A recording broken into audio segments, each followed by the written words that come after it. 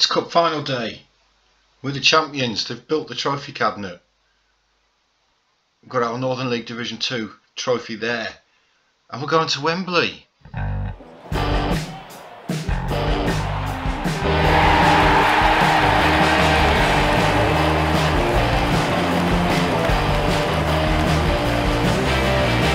Yes guys, welcome to episode 9 of Grassroots to Giants. We're back here in the northeast of England with Norton Stockton Ancients, where today we are taking on Hanley Town in the FA Vase final.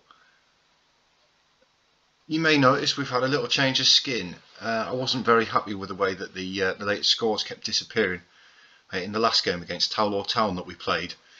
So I've gone to a skin that I've had installed for a little while. It's the TCS skin.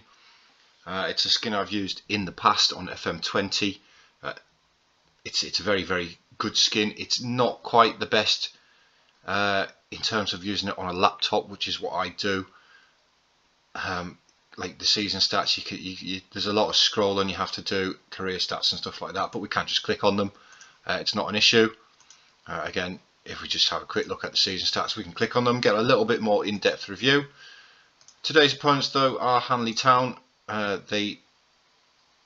Did they finish top of their league? They did. They've been promoted alongside us.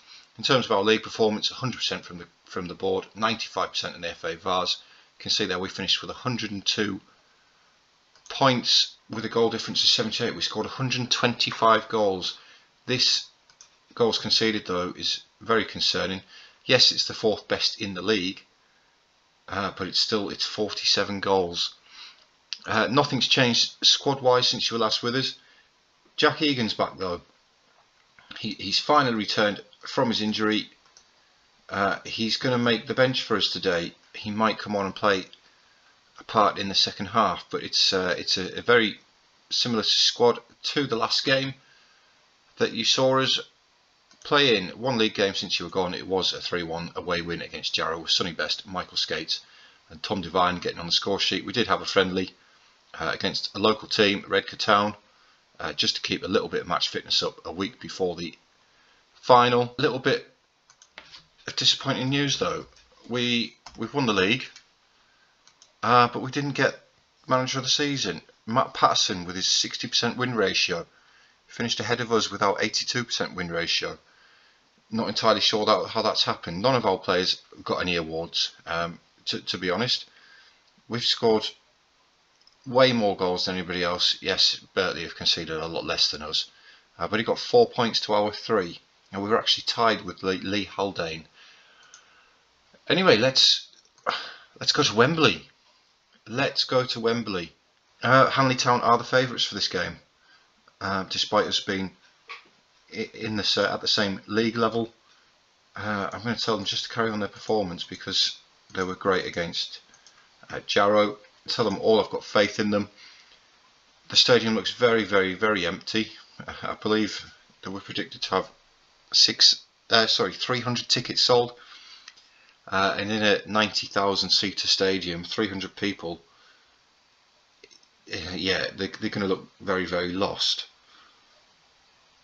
The game is on the television, the FA Vase final.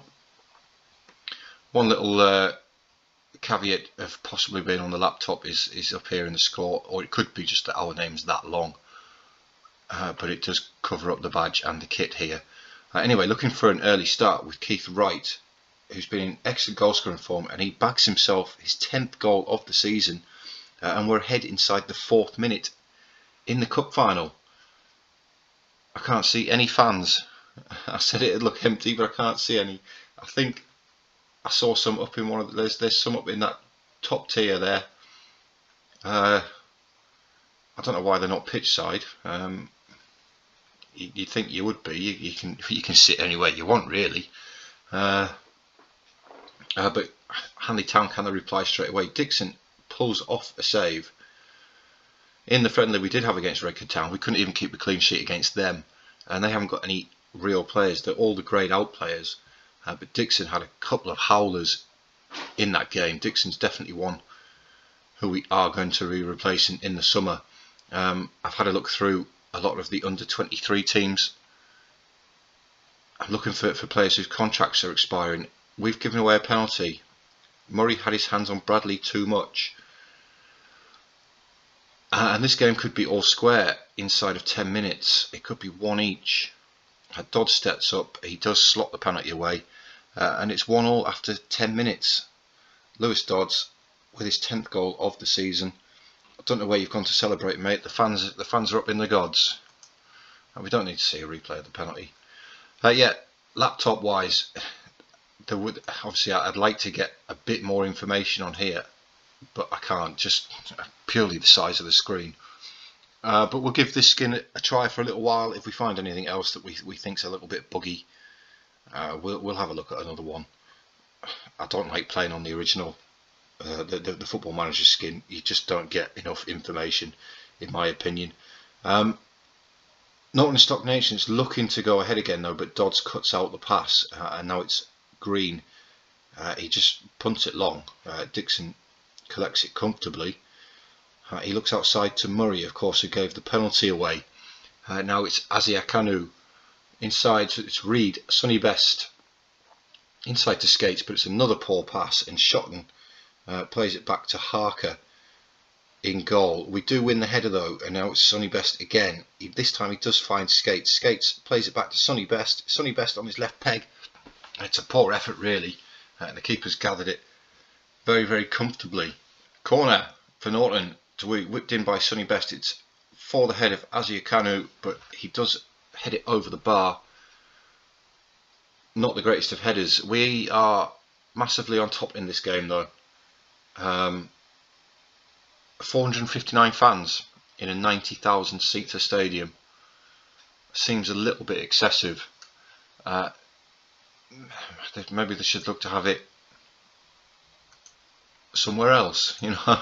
Yes, I get the you know, non-league teams get to play at Webley, but I'm sure they'd be quite comfortable playing a Premiership or a Championship level stadium, obviously depending on where the two teams are in the final.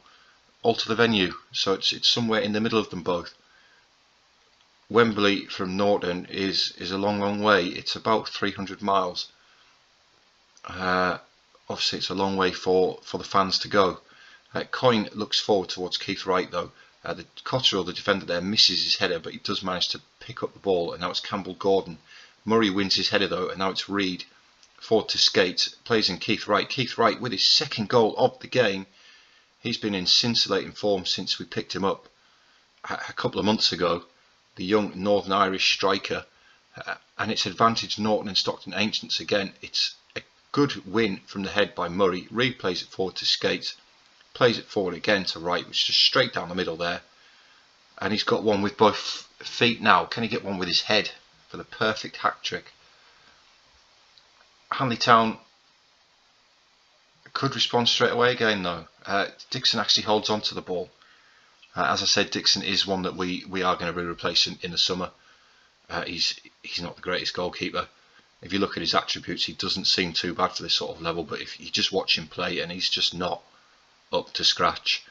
Wright now looking for his hat-trick, and he grabs his hat-trick. Keith Wright with a hat-trick in the FA Vase final, and we've got a little bit of a cushion, which is excellent. It's excellent. It's a good job we ordered the bigger trophy cabinet, because it looks like we're going to be putting another trophy in it. I really want to get Jack Egan on for a game, but Skates is having a great game. We're going to do it. Jack Egan, he's been out for about 6 months. Of course, our absolute star player. If you just have a look at his stats, 24 appearances, 20 goals, 8 assists with a 7.68 average rating. In the FA Vase, 5 appearances, 4 goals with a 7.96. He's been in outstanding form this season. Incidentally, it reckons Sonny Best is better in this position. Sonny Best doesn't play in this position. We'll see. We'll see. We're going to bring Jack Egan on though. Just come back from a long-term injury with a broken foot, but he deserves a run out. He's been integral to what we've done early on in the season. Keith Wright on his hat-trick. Shabs Mohammed gets his head on that ball there, but he can't direct it towards the goal. Keith Wright, can he get a fourth in a cup final? Sonny Best with another corner, looking for Azikunu, and we've scored 4. No, it's been disallowed. Oh, we've got a player stood inside the goalkeeper. Yeah, I can see why it was disallowed. But we've dominated this game. It's been a fantastic performance. Keith Wright grabbing the hat-trick, skates for 2 assists. It probably feels a little bit hard done to being taken off. Let's not let Hanley back in. Dixon with another one of those howlers, and Wright just thumps it clear into the final 10 minutes. We do have another corner now. Sonny Best, the defender at the near post, missed it there, but luckily Shotton was behind him, and now it's Dagnall. It comes inside to Cole. It's Pugh. Goes across to the right to Bradley and Dodds, who finds Green. Green now advancing down the right hand side. It's Fuller. It's a wasteful pass by Fuller, and Dixon. Just waste as much time as you can, mate. He finds Coyne instead, who's now Mohammed. Can we press forward ourselves? We can. It's Jack Egan from his long-term injury, and he's missed. He's missed. I thought that was going to be the perfect return there for Egan, but we're inside the final 5 minutes, and it's looking good. It's looking good for our second trophy of the season. I'm disappointed about the Northern League Cup now, considering how well we've done in this competition and the league. We could have had a perfect season. Egan now, can he get his goal? He can't. Harker denies him with a brilliant save, but Keith Wright picks up the pieces, and we're still pressing them forward here. It's Salmon with the long range effort. He's right at the crossbar. What a great effort from the right fullback there. Again, Keith Salmon's probably one of those players that we're probably going to be replacing the club captain. You probably won't, like I said in the last episode, you won't see many of these faces here next season. We do get a trophy celebration for this one though. We didn't get one for the league for whatever reason. The FA Vase champions, Norton Stockton Ancients. We've took them from absolutely nothing, with no trophies whatsoever, to a league and cup double in our first ever season. Absolutely fantastic. Absolutely fantastic. Boys, you deserve a drink tonight. Who's going to do the cartwheel? I bet it's the goalkeeper. No, it's not. It's number 12. It was number 12. You always get the little cartwheel. I don't know who number 12 was. It might have been Jack Egan. Need to be careful of that foot, mate. We don't want to be breaking it again, do we? We are the champions, though. We are the champions. That's awesome. Norton Stockton Ancients celebrate the double. £30,000. That's massive. That is a massive amount of money for this level of football. Talentire brings glory. Board are absolutely delighted. Surely this is 100% now. It is. Keith Wright with the hat-trick in the final. If we just have a look at Keith Wright, he's attribute-wise, he's not the greatest. But if we just have a look at his stats, he's come in, he's played 5 games in the league with 8 goals, 3 in the cup with 4 goals, and 8.1 in the cup, obviously inflated by that hat-trick that he's just scored in the final. We are the biggest overachievers. Just look at that trophy cabinet. Look at it. That's excellent. Right, I'm going to click forward. It gets to the end of the season review. We'll have a little bit of review of the squad. We'll go through all of the club awards for this season, any records that are broken, and I'll catch up with you guys in just a minute. So here it is. I only had to click forward a couple of times. I didn't really have to cut the recording off. Norton Stockton end of season review. Let's have a look at the new arrivals, see who the signing of the season was. Apparently it was Michael Skates, the attacking midfielder there. We've also got Keith Wright. We've already had a look at Keith Wright. Let's just have a quick look at Michael Skates. Again, the young Northern Irish attacking midfielder. Attribute wise, not the greatest, but we are league level 10. Also notable mentions was Jack Egan, a 7.68 average rating. Yannick Aziekunu, again a player we poached from Ashington just before we played them in the semi-final. Tom Devine also came in, played very, very well, obviously learning a new position. He's still unconvincing in that position, but he's not done too bad. Luca Nelson, again another player who we brought in midway through the season from Bedlington Terriers. He's fairly decent attribute wise at this level. Sonny Best we picked up on a free transfer, not from Sunderland like it says there. He was actually released by Sunderland a couple of years ago. Pressing forward, advanced forward, we've actually played him more as a poacher this season. If you do have a look at his stats though for the season, he's played 28, scored 9 with 12 assists, an average rating of 7.35. He's been very, very good for us. Shabs Mohammed also. Season results. FA Vase, the board expected us to reach the second qualifying round minimum, and we won it. We went and won it. A couple of penalties. The one against Hanworth Villa was a bit nerve-wracking. This is still bugged. It's been bugged since Football Manager came out.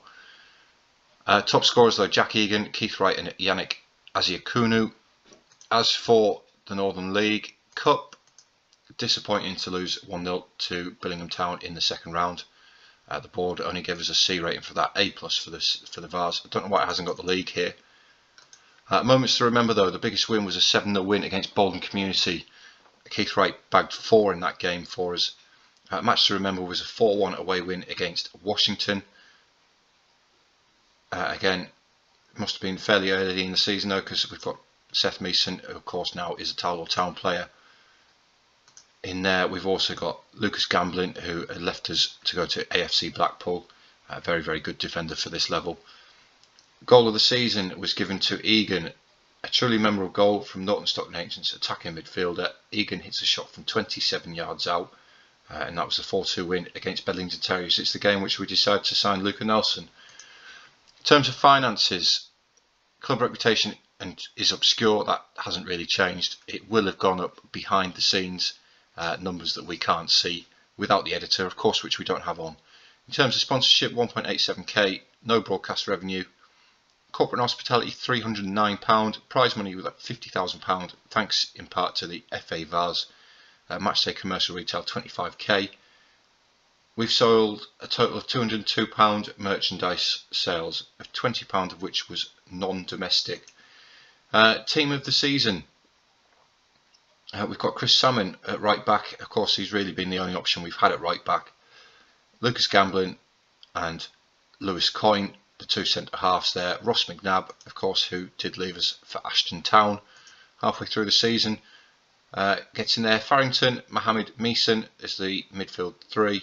I would probably agree with that. Skates has managed to get in there ahead of Egan. Obviously, Egan missed a large part of the season.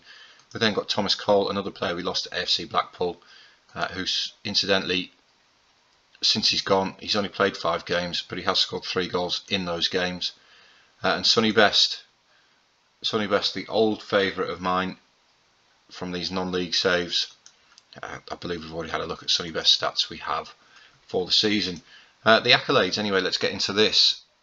I did win the Northern League Division Manager of the Month 3 times throughout the course of the season. Fans Player of the Season was Jack Egan.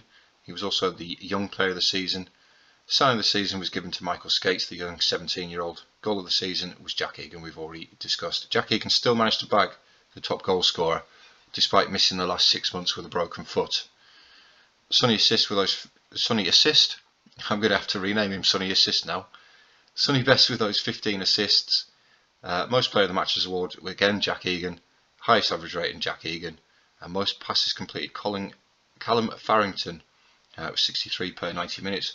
In terms of record breakers, Jack Egan with the goals. Thomas Cole with the most league goals by a player in a season at 21. Most goals by a player in a match was Keith Wright with those 4 goals. Again, that was in the league. Most assists by a player in the season, Thomas Cole again, another player who we lost halfway through the season. Daniel Dixon with the most clean sheets. Daniel Dixon will be moving on. We might drop him down to a backup. Just incidentally, what is he? He's actually agreed as the first choice goalkeeper, and he's actually classed as an important player for us, but he did make a total of 47 appearances for us throughout the season, and he only kept 11 clean sheets in those 47. A 6.97 average rating is not the greatest. Where were we up to? Most player of the matches award in a season of Thomas Cole. Worst discipline was Chris Salmon with 9 yellows and 2 reds. Youngest player Richie Griffiths, who again is a goalkeeper. He came in when Dixon was injured early on in the season. He played for us at 16 years and 119 days. The oldest player is Dixon. Fastest goal, Keith Wright, 1 minute and 3 seconds. Youngest goal scorer, Daniel Waters. And then oldest goal scorer was Michael Tate. History in the making though for Norton. Norton Stockton Ancients looked a class above in the first couple of months of the season. Few will have expected this outcome, but they gave themselves a chance and they have reaped the rewards. Norton Stockton Ancients owe everything to a fantastic start to the season that kick-started an unlikely promotion push. Excellent. The board set the initial budgets for next season. The wage budget has come down quite a lot from last season. You remember it was about £1,500. Obviously I'd like to stay underneath that as much as possible because this will disappear very, very quickly. Obviously we don't have any transfer budget.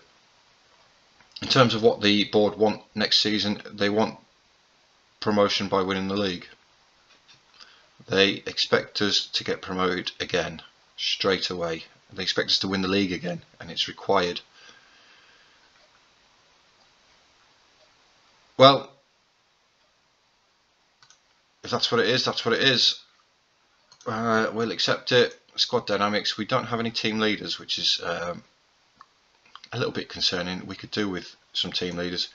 In terms of the new season team report, this is what our assistant believes to be the best possible lineup that we can play.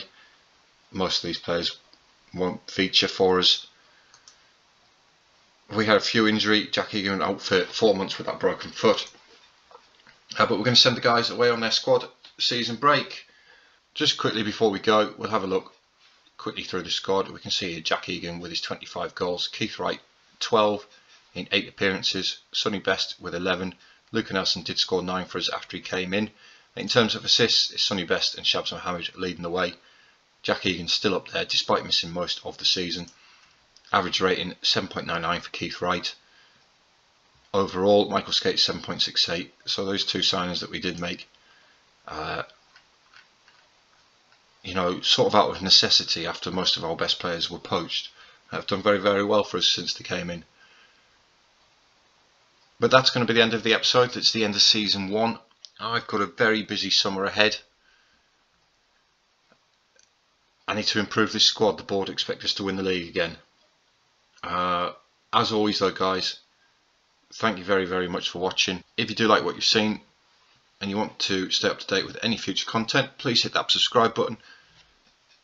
If you wouldn't mind leaving a like as well. If you do like what you've seen, any comments, as always greatly appreciated. And I'll see you all for season 2.